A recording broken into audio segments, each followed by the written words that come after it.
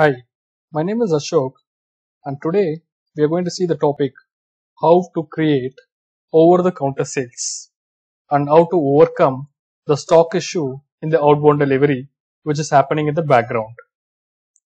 To start with, select the work center over-the-counter sales.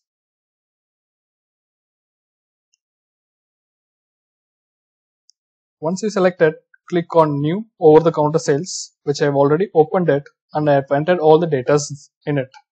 Switch to the item tab and enter the product.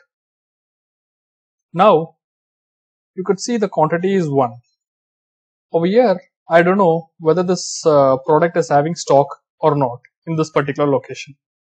So to activate that, you just have to go to the personalization mode from here and click on OK and go to the unnamed tab. Once you click on it, you will see available stock, which you have to activate it.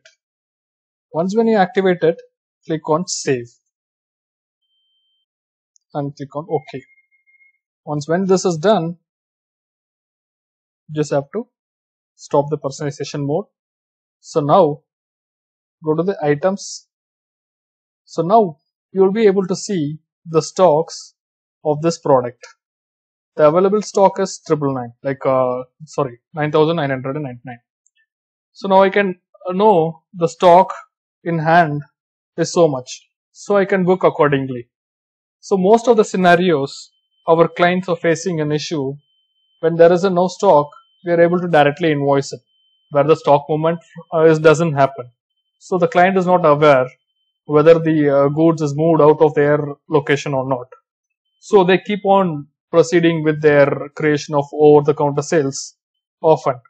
This creates the backlog for them.